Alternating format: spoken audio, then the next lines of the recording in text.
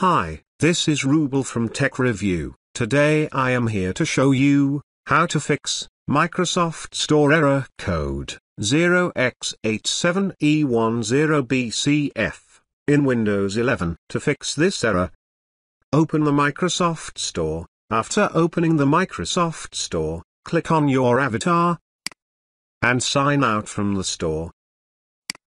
After signing out from the store, sign in again.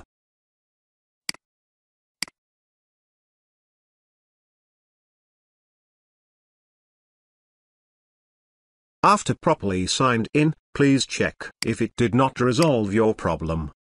Simultaneously press Win plus R key. After opening the run, type the command ws reset. Click on OK. Please wait, it will take some times.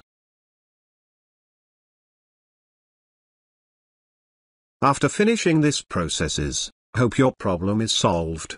If it did not resolve your problem, click on the Start menu, type Store. Click on the App Settings. After opening the Microsoft Store App Settings, scroll down. Click on the Repair. Please wait.